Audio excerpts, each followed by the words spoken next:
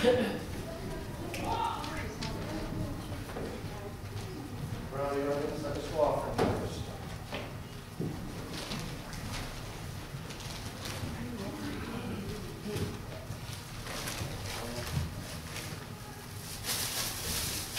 Well, good morning, and what a beautiful day it is to be in the house of the Lord. We've been looking at the book of Psalms. And the book of Psalms is special. It is not like any other book in the Bible. And when we look at, mean by that is, we have a connection to it, unlike we do any other book in the Bible. And the reason we feel a little bit more connected to the book of Psalms is every other book of the Bible was written from God's perspective down to man. Don't eat, but don't do this, don't do that, or this is what God desires, this is how we should be. Let the mind of Christ be in you, and so forth and so forth. There's instruction, there's doctrine, there's correction, there's reproof, there's prophecy. And not that none of that's not in the book of Psalms, but the book of Psalms is man's perspective written to God. Who can understand God's exact position? I've never been God, and I am not God. So to think how God thinks and act the way God acts, we cannot. And the reason being, and I don't mean to some degree, because we know that God changes us, but what I mean is, God's ways are not our ways. His thoughts are not our thoughts. We weren't there when God created something out of nothing. But we can come back to the psalmist David when he said, God created me a clean heart. God, as the hart, or as the deer, panteth after the water brook, so my soul panteth after you. These are things we can connect to. When people are coming against us, it talked about the fiery darts of the juniper tree being shot at us. We can connect to those things. People backbiting against us, lying about us. When we look at the book of Psalms, there's just so much that jumps out at us because it was written from our perspective to God. So why do we constantly go to the book of Psalms instead of any other book of the Bible for the most part when we're going through the uttermost time of distress? Because it's the one book that was written from our perspective to God, and because of that, we can get down on that level and say, I feel that way. This is how I'm feeling at this point in time. This is what I need to remember. So we've been going through what great collection of the book of Psalms. What is that collection known as? There are 15 Psalms. They are part of a collection known as the Songs of Ascent, Songs of Degrees, whichever one, either one's the proper title. But these are those songs that the Jews would sing as they're making their pilgrimage from their hometown to Jerusalem to make the sacrifice, to celebrate the feast. Perhaps they are also the songs they sing as they ascended into the temple. The first psalm of ascent on step 1, second on step 2, and so forth, until they reach the temple itself. We are on the very last song of ascent today, which is Psalm 134. Psalm 134. We will cover a few more psalms, and then we will start a brand new series. But Psalm 134. This is the 15th psalm, and just by looking at it, you can tell that it is probably the longest song of ascent ever written. I say that jokingly because we know that when we look at it, there's 3 verses. But Psalm 134, and the Bible reads, let me switch my page. Behold, bless ye the Lord, all ye servants of the Lord, which by night stand in the house of the Lord. Lift up your hands in the sanctuary, and bless the Lord. The Lord that made heaven and earth, bless thee out of Zion. When we're looking at this passage, if we're going to start breaking it down as we have in weeks past with all the other ones, we would find that there's 3 verses. Now, let's back up. If we were going to go with key verse or verses, what would be the key verse of Psalm chapter 134? I'd say 1 and 2. 1 and 2. And what do they read, brother? Behold, bless you, the Lord, always serve the Lord, despite night, and in the house of the Lord. And the second one is lift up your hand in the sanctuary and bless the Lord. So verses 1 and 2. Does anybody have any other takes on what would be the key verse or verses of Psalm chapter 134?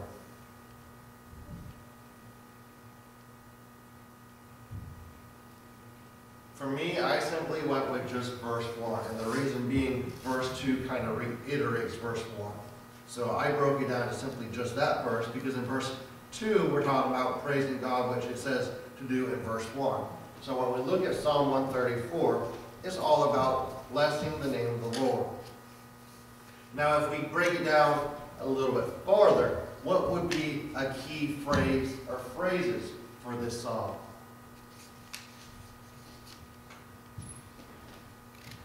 Bless the Lord. That's what I got, brother. Bless the Lord. Or bless ye the Lord. Does anybody else have anything else they want to add to this?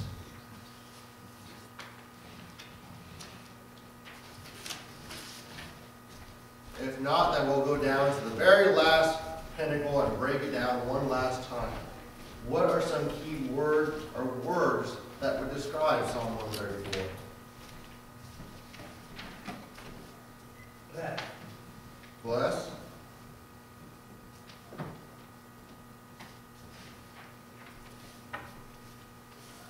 Sanctuary. Sanctuary. Maybe the word Lord itself, because we're blessing the Lord. The whole passage is about praising God, blessing Him. And then I would throw out the word service yet, because we're dealing with who's blessing Him. We're dealing with the blessing of God in this passage, and we're dealing with His servants. Now when we look at Psalm 134, it does not appear that it was quoted anywhere in the New Testament. So what is the history of Psalm 134? When we look at Psalm 134, once again, is there a lot to go on? Is there anything we can pull out? There was one psalm we read about David writing about longing for the Ark of the Covenant, from being joyous over it, how he longed for it while he was in Bethlehem, still as a child. Is there anything that might pop out at us at 1 Psalm 34? It's not obvious, it really isn't. And there's not much to go on.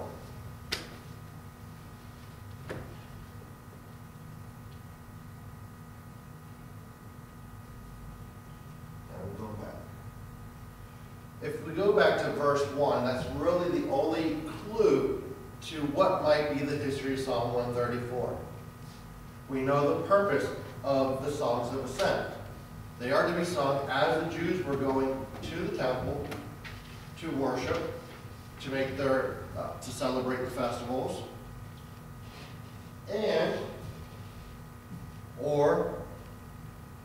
they were also sung as they went into the temple. The only clue we have to when this might have been written or sung, I should say, is in verse, I keep looking at verse Psalm 135. In verse 1, which by night stand in the house of the Lord. It is believed that this song was sung by the Jews before their departure back to wherever they came.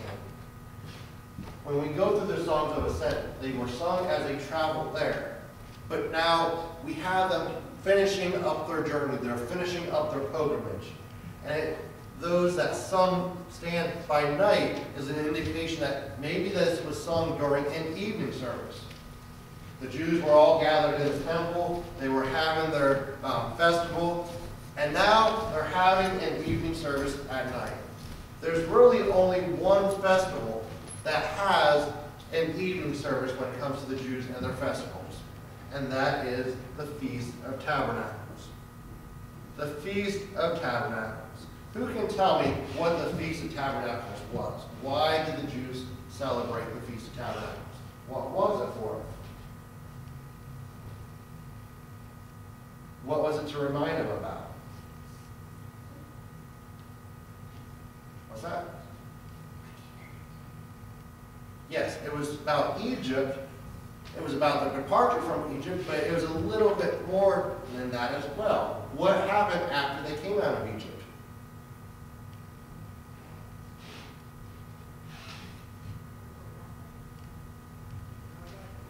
Okay, well, where were they journeying after they came out of Egypt? Huh? Okay. We're not before, we're not after, so what can you expect out in the middle? The wilderness. The Feast of Tabernacles is to celebrate and remind them of God's provision on the night of the Passover, when he put the blood over the animals, but it's also to remind them about the wandering in the wilderness.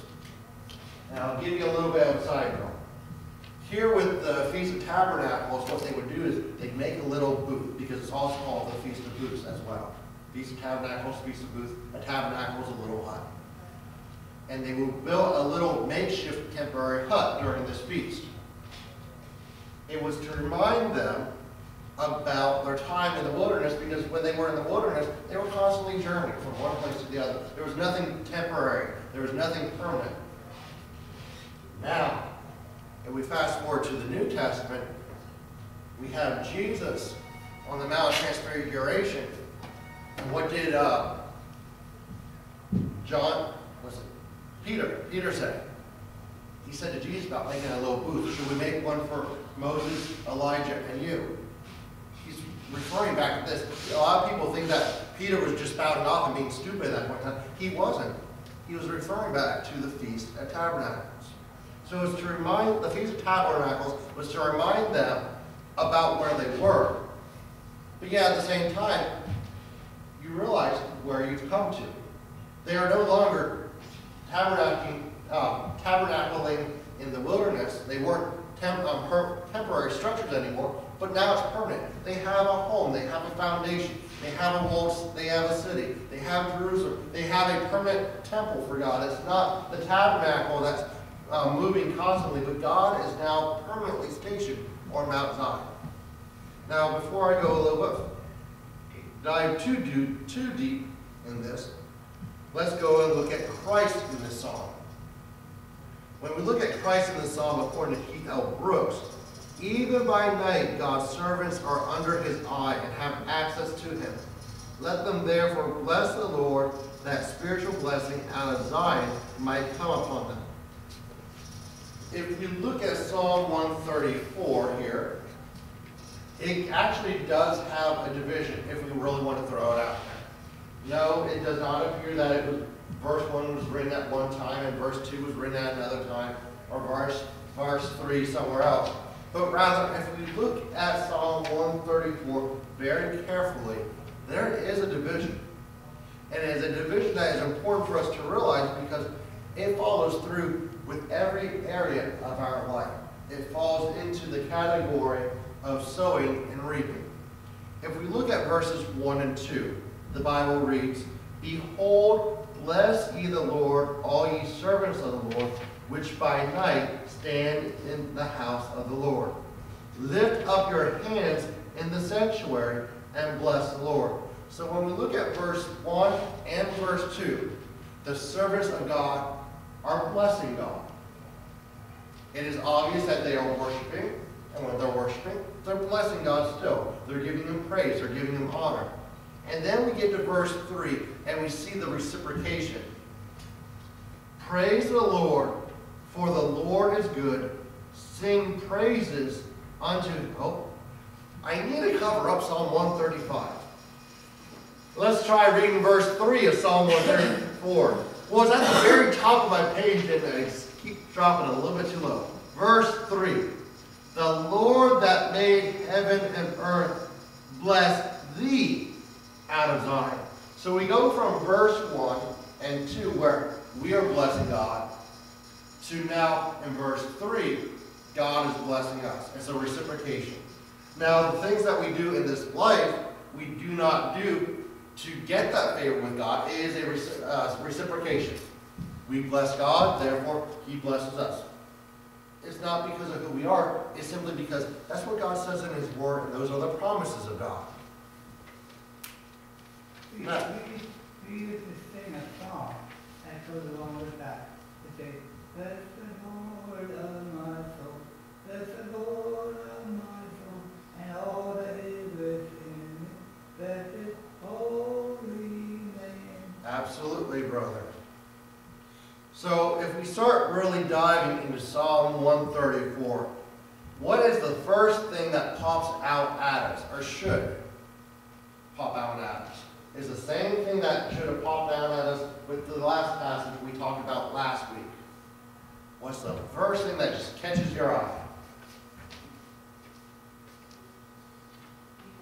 Behold. So when you looked at Psalm 133 last week, and behold is that word that is meant to grab our attention. Pay attention to this. This needs to catch your eye, or gaze your eye towards this. It's something that you need to see. It is not like anything else. It is imperative. It is important. And he goes on to say, bless ye the Lord, all ye servants of the Lord. Notice that he says, behold. Pay attention. This is what you need to do.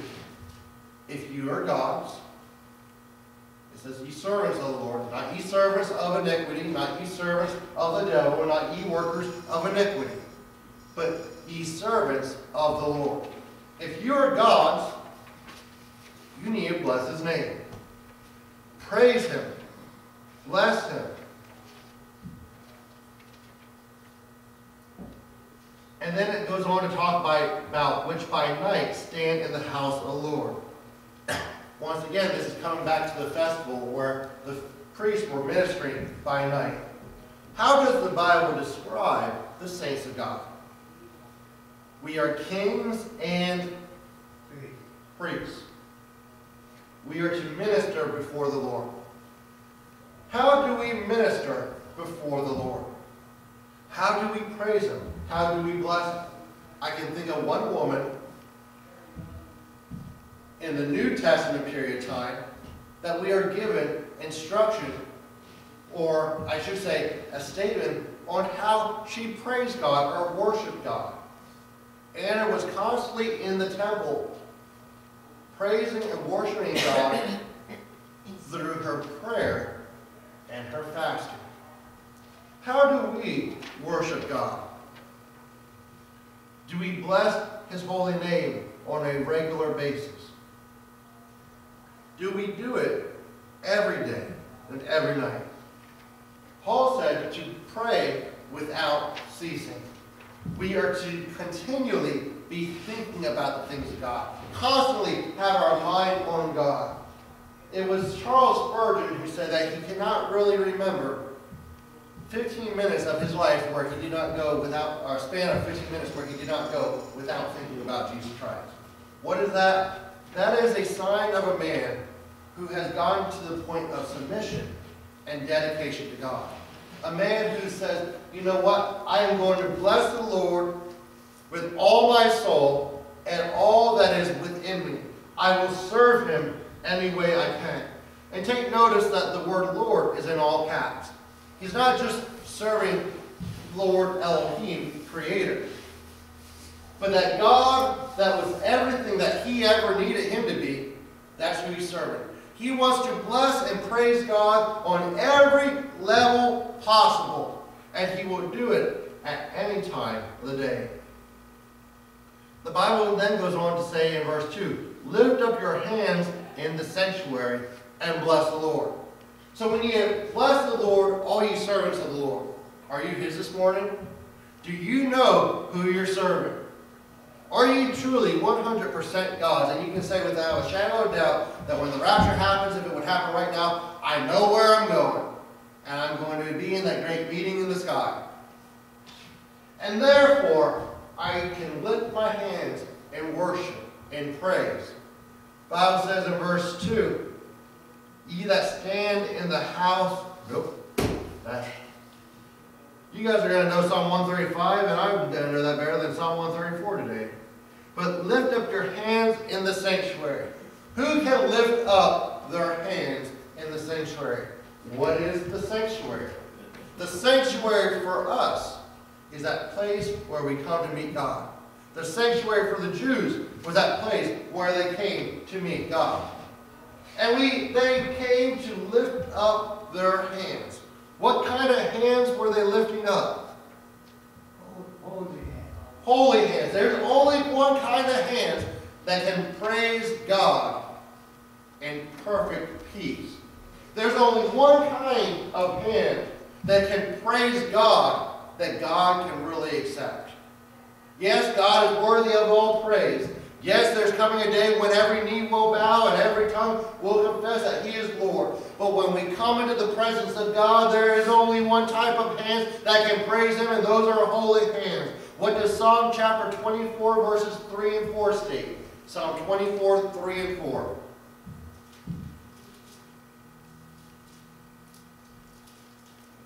Psalm 24, 3 and 4.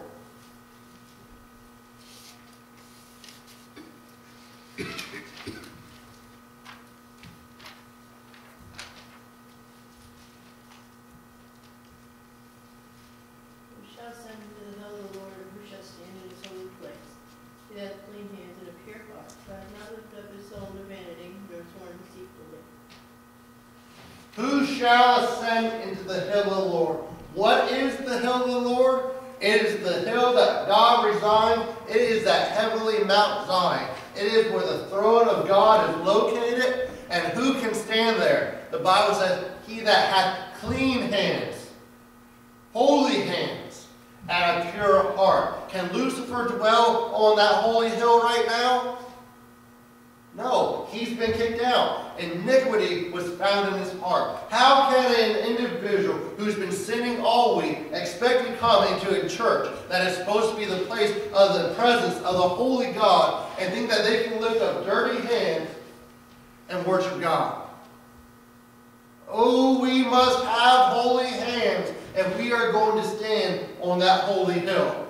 Because only he that hath clean hands and a pure heart, they are the ones that are allowed to be on the holy hill of God. They are the ones that are allowed to lift up their hands and worship, because they are the ones that have been keeping themselves. They are the ones that have been maintaining their garments. They are the ones that have been making sure that there's not a spot or a wrinkle in their wedding garment, because they know that they are coming before the presence of God. Because that holy hill that we reside on with holy hands is not just a church building where we come to worship God, but it is an everyday lifestyle. We can dwell on the holy hill of God every single day, every single second, every single hour and minute of every breath that we take. We can dwell on that holy hill of God and bask in the presence of God. We may not physically feel the presence of God with us at all times, but we know that God inhabits the praises and prayers of His people. And if we can learn to pray without ceasing,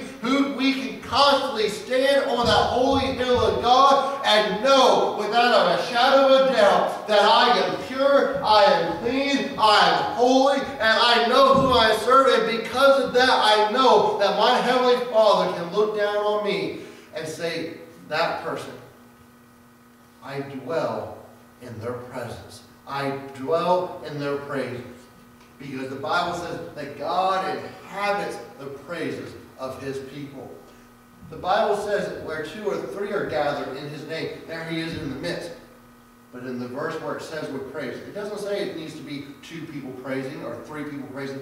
It just says He inhabits the praises of His people. God is there with us every step of the way.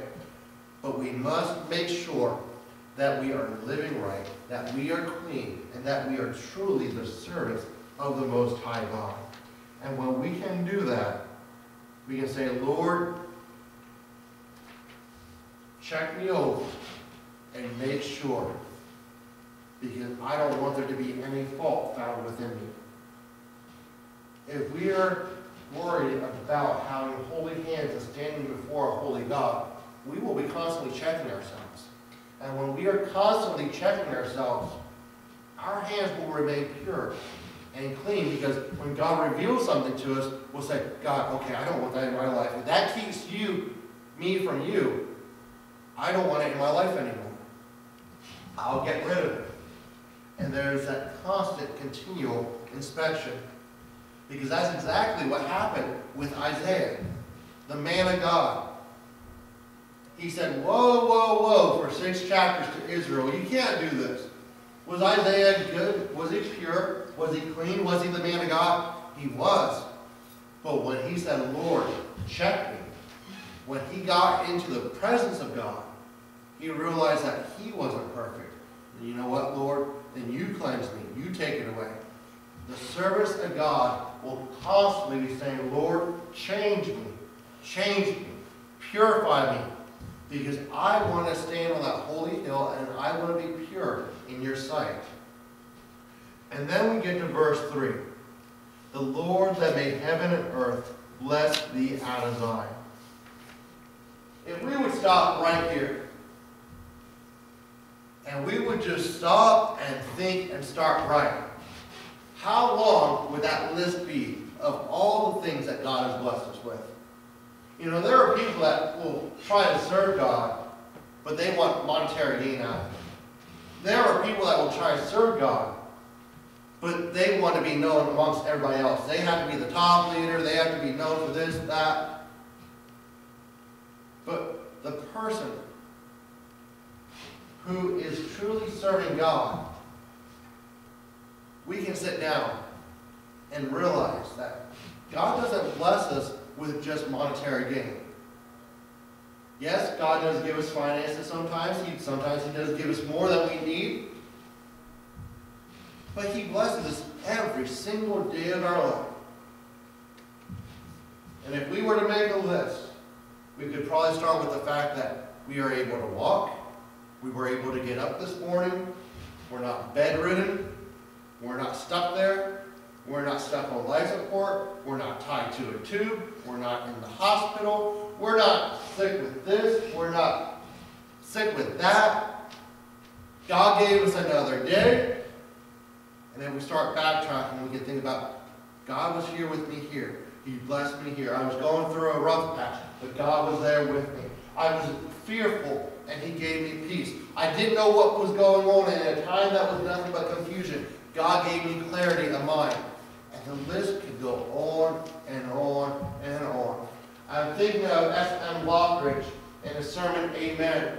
He was talking about thinking about the blessings that God gave him. And if you're having trouble praying, he said, you start thinking about the blessings of God. And he always started going from, woe is me, basically, and to you're shouting on shouting ground on Hallelujah Avenue.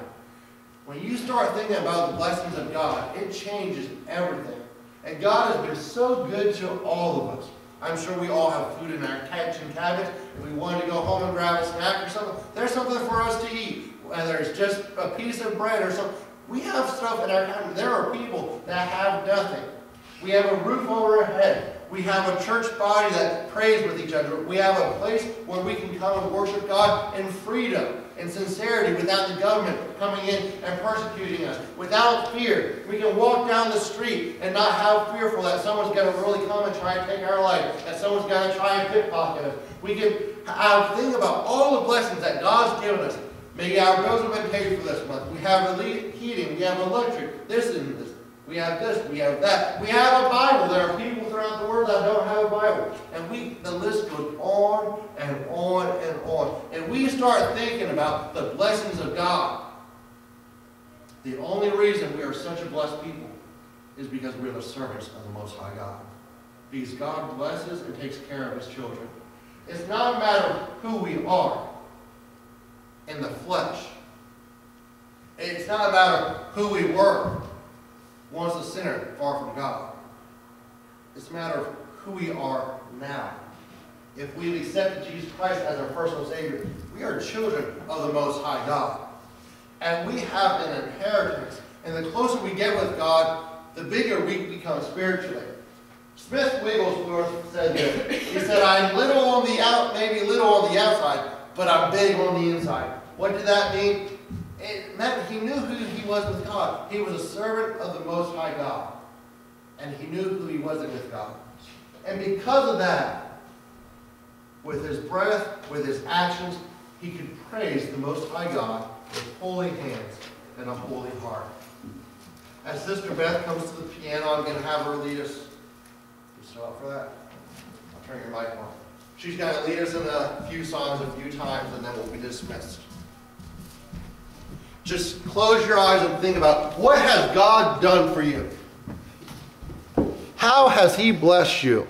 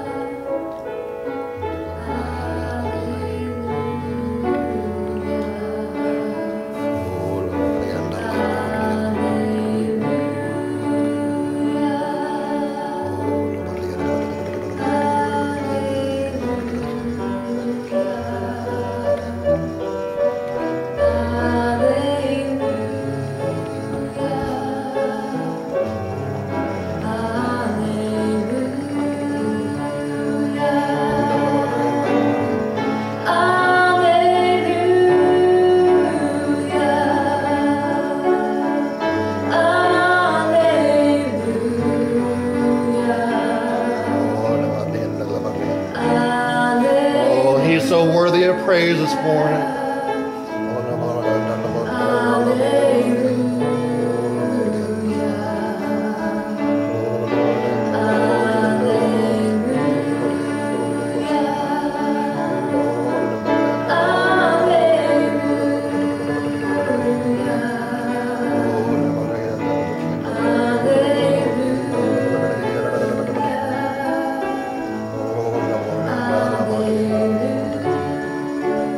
Think about what God's done for you this morning. Where has he brought you from?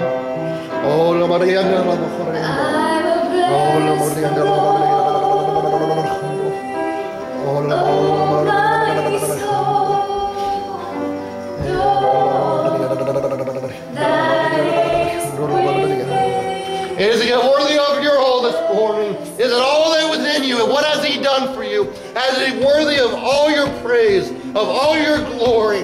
Because he is God who reigns on high.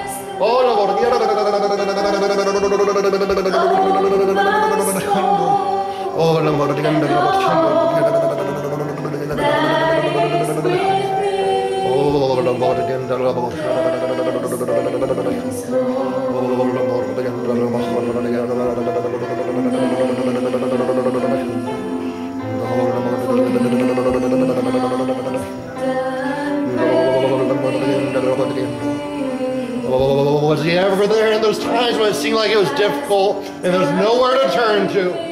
Oh, he has done great things.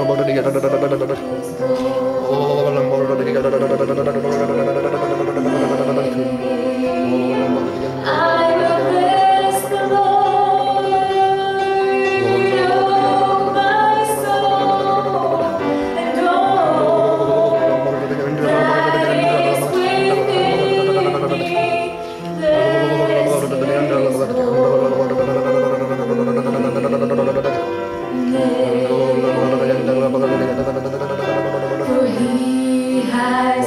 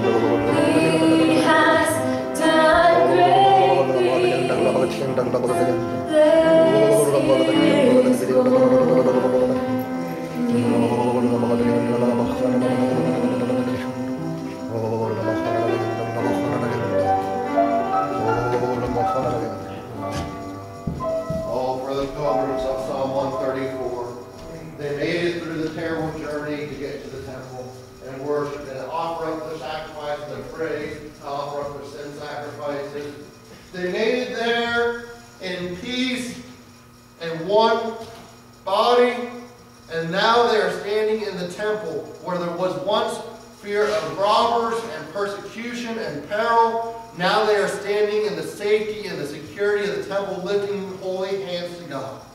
You know, that is exactly where we are at this very morning. We've come through the week, and the perils of the week are past, the trials of the week are past, the tribulations of the week are past, and it doesn't matter what's coming up in the future. Right now we are standing in the safety and the security of the holy place of God, where all things past can be pushed away, all things present, future can be pushed away, and we can stand here in the present and in the moment, lifting holy hands with our minds focused on God. For one reason, He has done great things for us. And it doesn't matter what the future holds, He will continue to do great things for us. As long as we maintain our status as servants of the Most High God and keep our hands clean and our hearts pure. Let's bow our hearts in prayer and worship. Gracious Heavenly Father, we give you all praise and glory for everything you've done for us and shall continue to do. Lord, we thank you that you're God who reigns on high, and there's none like you, Lord. Even right now, we rebuke any attack of the enemy that should come our way. We pray that you set your angels at the four corners of the property, above and below, that no attack of the enemy may penetrate. I pray that our hearts and our minds will be in one mindset, one accord, that we may worship you in sincerity and truth, that the Holy Ghost may move, making himself visible if he so chooses, Lord. I pray, Lord, that even right now we rebuke any attack of the enemy that should come our way. We pray that you set your angels at the four corners of the property, above and below, that no attack of the enemy may penetrate. And I pray that our hearts and our minds will be plowed, that they be good soil for your word to follow on, that we may remember it throughout the week, but even greater than that we would apply it to our lives and our hearts, that we would be transformed even farther into your very image. And we ask all these things in the name of Jesus. And with the song leader and the musicians, give them a special blessing as they praise you upon the string instruments and the vocal cords. Anoint the pastor's mind and his lips as he brings forth your word. And I pray that this all will be done, that the Father will be magnified and glorified. And we ask all this in the name of Jesus. Amen.